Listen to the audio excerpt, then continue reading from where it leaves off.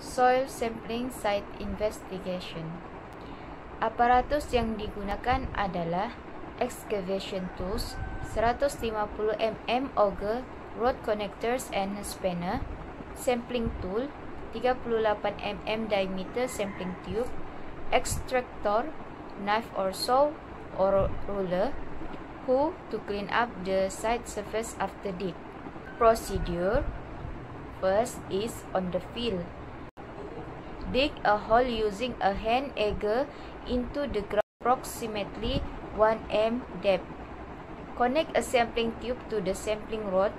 Place the sampling equipment into the hole and press into the soil.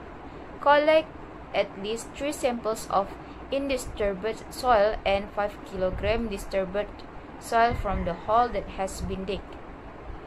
In the laboratory, after greasing up the suitable mold, connect it to the extractor apparatus, remove the undisturbed soil sample from the sampling tube, and using a saw or knife, trim the edges of the sample to obtain a clean cylindrical shaped soil sample. And then, measure the diameter of the sample, obtain the mass of the sample and determine the bulk density. After that, determine the moisture content of the soil, such as obtain the mass of an empty container. Place approximately 30 grams soil sample into the can and obtain the mass of the can with soil sample. After that, place the soil sample into the oven at 105 Celsius for 24 hours and then obtain the mass of the dry can with soil sample.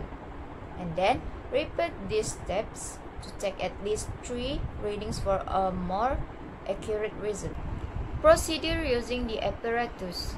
Use the auger to make dig soil to depth of 1 m. The equipment will connect it to the sampling devices.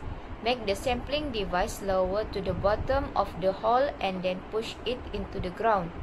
Put the disturbed soil samples in a bag. Data accumulation. First, before arriving to the field, determine the number and approximate location of soil sample. Then, travel to the first sampling location.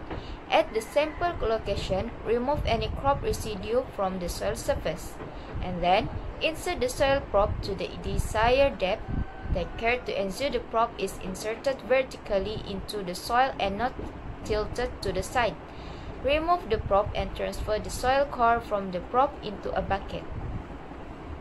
After that, move to a new location and repeat step 3 and 4. The distance between locations where you collect subsamples will vary depending on the sampling strategies you are employing. And then, continue this process of sample collection at new locations until you have collected a sufficient number of samples.